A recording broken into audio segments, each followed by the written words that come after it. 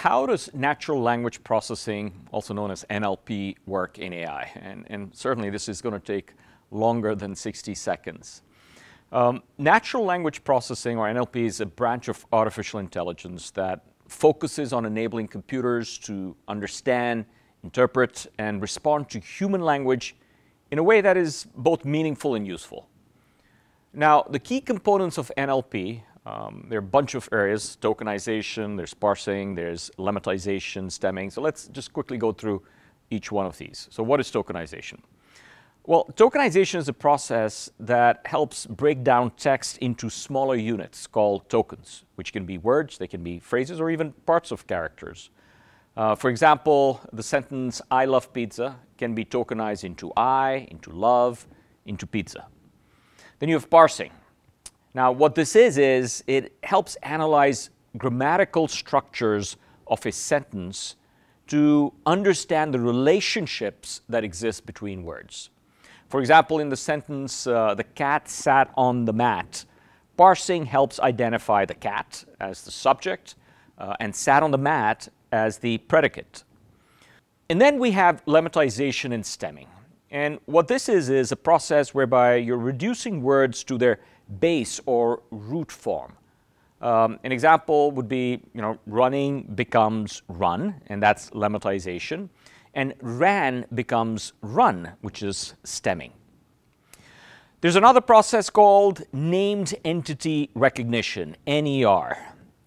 In this effort or process, what we do is we identify and classify key elements in the text, such as names, organizations, locations, dates, anything of import. So for example, in a sentence like "Barack Obama was born in Hawaii," the NER would identify Barack Obama as a person and Hawaii as a location. There's also sentiment analysis. This is where you're determining sort of the emotional tone behind a series of words to understand the underlying sentiment that is expressed. For example, "I love this movie" would reveal a positive sentiment. Another important area are the language models. And so question to ask is, what are these language models? Well, these are statistical models that predict the next word in a sentence, enabling tasks like text generation, translation, and more. For example, predicting the next word in "I can't wait to eat" might yield pizza or burgers or something else, again based upon learned patterns from large text data sets. So let's understand a simplified workflow. The process begins with raw text input, such as a sentence or a paragraph. The text is then broken down into its tokens, called tokenization. We then convert that text into this consistent format. For example, might be lowercasing all words, or some other sort of consistent format across the board.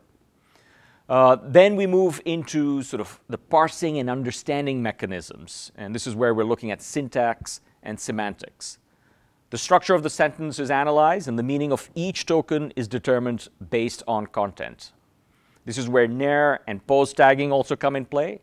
These are named entities that are being recognized, and then parts of the speech, which is pause, are tagged, identifying verbs as well as nouns and other such elements. And then finally, there's the model application. This is where a trained model is used to predict or generate text, translate languages, or perform other tasks. And finally, the sentiment analysis, which is, if required, understanding the sentiment of the text that is analyzed to determine its emotional tone. And then what comes out from an output perspective is processed text.